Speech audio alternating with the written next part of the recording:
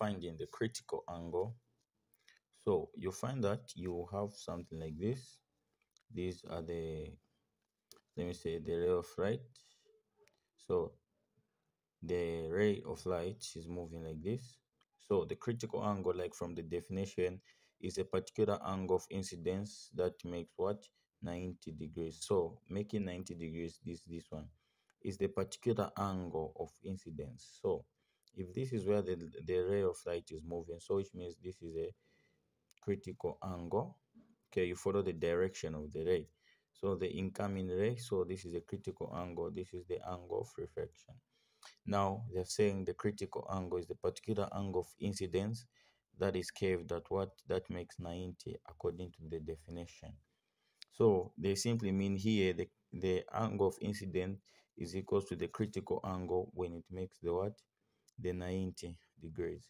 You know, to find the formula of the critical angle, Snell's law is the refractive index, which is the refractive index. How do you find it? We say sine the angle of incidence of I over the sine of R, right? So this, it simply means N is for sine I, and also N is for sine R. Is the same. N is for this one, and this N is for this one.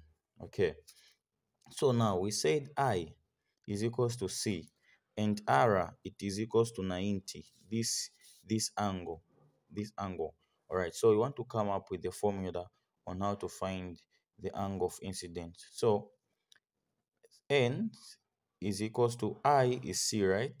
Yes. And N sine what is R, which is 90, because it makes 90. So sine 90 to give you 1, N sine C is equals to 1. Because sine 90, when you punch using your calculator, it will give you 1. So you do over N over N. So the formula of critical angle is sine critical angle is equals to 1 over N. N is a refractive index that you have from after finding this. Okay, so let me say you want to remain with critical angle. You say critical angle is equals to when C crosses the equal sign, it becomes an inverse. When sine crosses the equal sign, it becomes an inverse. So it will be sine inverse, okay, 1 over N. So this is the formula of finding the critical angle. All right. So in a scenario whereby I've been told find the critical angle, N is equals to SNI over SNR. Let me say here there was 1, here there was 2. So N is equals to an example 0.5. So if 0.5 was your N, the refractive index when you're done finding here. So the next question they'll say find the critical angle. So how to find the critical angle? The formula is critical angle is equals to sine inverse 1 over N, like this, right? So the critical angle is equals to sine inverse 1 over what is N? 0.5. So you punch using a calculator, saying critical angle is equals to sine inverse 1 over 0.5.